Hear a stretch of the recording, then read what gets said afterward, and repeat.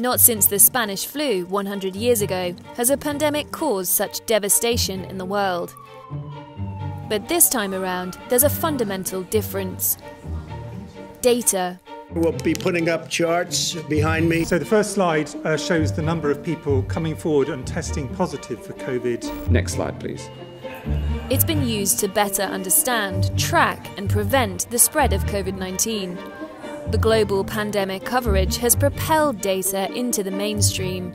At The Economist, the analysis and presentation of these data has defined our coverage. It's also informed and influenced policymakers. And this chart went viral. Suddenly it was absolutely everywhere. Even a week later, you would start to see that in government briefings. In a conversation with Economist subscribers, our data journalists provided an inside story into some of their standout work.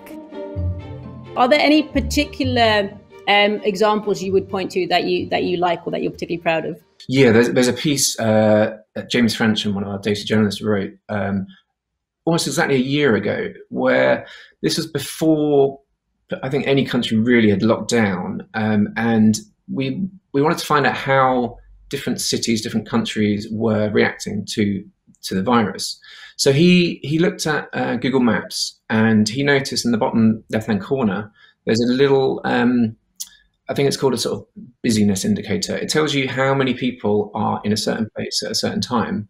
And he had an amazing idea. He thought if he could scrape that for lots of key places in lots of cities, he could get a real-time idea of how many people were actually out and about in Rome, which was, one of the Italy was one of the countries hit early on, in London, in New York, in Paris.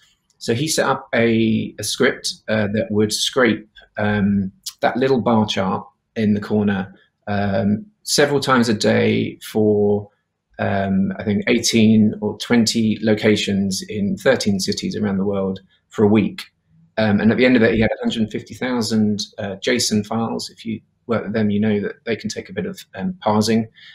But he was able to turn that into a really interesting and informative piece on which cities were locking down and which were still going about their business. So, this showed in a sort of almost a critical week in March 2020 that Rome was really starting to sort of lock down. New York hadn't really changed. London hadn't even really started to lock down. When your team finds data like that and builds a chart, does it influence your other journalism? I can imagine that stories sometimes, written stories also sometimes emerge from the data department rather than the other way around. With that example, is that what happens? I think with that one, James thought there would be something there, and he scraped the data, analysed it, and he was right.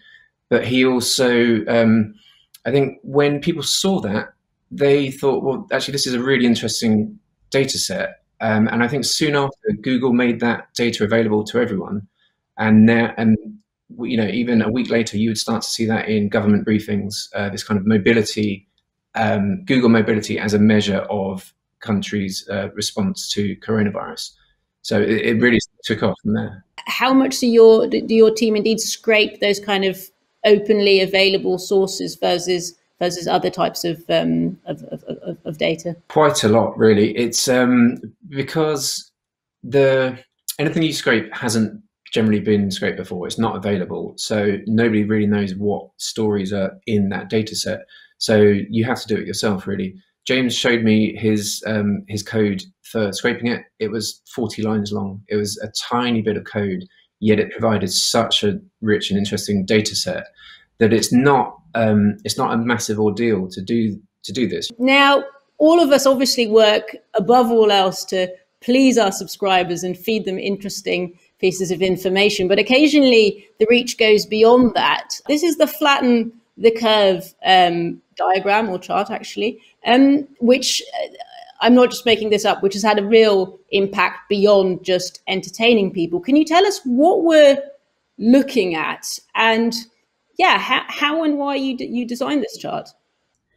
So back in March, which feels like eons ago, our healthcare correspondent suggested that we make our own version of this CDC chart, which you can see on the far left here. I thought it was a really brilliant and simple illustration of an important concept, namely what the intended impact of social distancing measures is. So firstly, to delay the epidemic, and secondly, to reduce the height of the epidemic peak. So the middle one here is the one that I designed from this chart on the left. As you can see, I kept quite close to the original design just because, for the sake of accuracy. My main changes were just getting rid of the y-axis because it's a diagram, I decided I didn't actually really need it. And I also labelled the curves directly to remove an extra step of interpretation. And then around a week after this, an academic called Drew Harris made his own version of the diagram. And crucially, he added a line for healthcare system capacity. So this was a small addition, but really, really important. And it really caught everyone's imagination. This chart went viral. Suddenly it was absolutely everywhere, from TV news to, I think the UK government had it in one of their briefings. So yeah, that was really, really great. I think it really opened people's minds to data visualization as a tool for communication, particularly during a pandemic. Suddenly I saw loads of news articles sort of leading with data viz in a way that maybe they hadn't before. I'm Sasha Nauta, Public Policy Editor at The Economist. Thanks for watching. Please visit the link to the left to see a schedule of our upcoming events. Subscribers can also see previous sessions there. Thanks again for watching, and don't forget to subscribe to our YouTube channel.